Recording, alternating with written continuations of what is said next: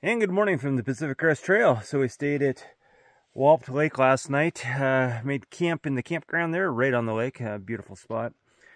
A couple hours after we arrived, we had a fire started and a couple other hikers pulled in, a Boys Cluse and a guy by the name of Juke, who I actually met on day one at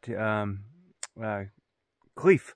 So really cool to see him. I hadn't seen him at all, I don't think, until just last night. So we've just hiked about 4 miles? Yeah. About 4 miles this morning on an approach trail, taking us back up to PCT where we're standing right now. So now we can actually earn some miles. I think today's goal is to get up to Goat Rocks and probably find some water here in about 1.5 miles. And yeah, just taking the scenery. We're in no real big hurry.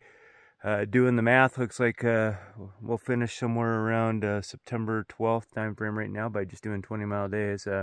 Guardian might pull ahead a little bit. His wife might come out and hike, and he's also maybe wanting to hike a little solo. But I think Storm and I plan on doing the enchantments, right? Yeah. At least I do.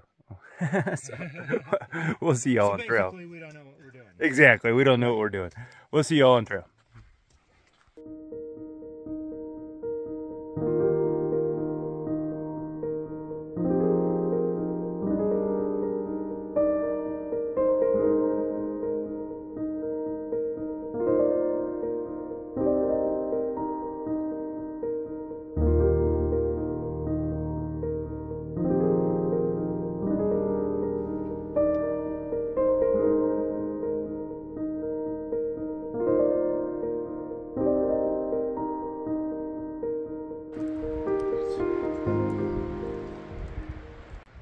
Cispus Pass, elevation 6,473 feet.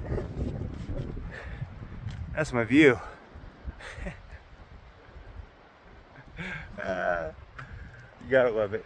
Feels good though. Wind's blowing. I'm bundled up. I feel pretty good. See you down the trail here. Well, I'm used to this, I guess. Reason why I moved.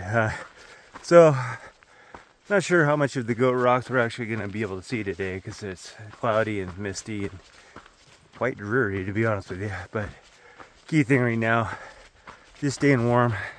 Got the gloves on. It's chilly with that wind blowing a little bit, but nothing that, you know, obviously I'm not even layered up yet, so it's not too bad. But definitely one of the colder days on trail so far. See you up trail.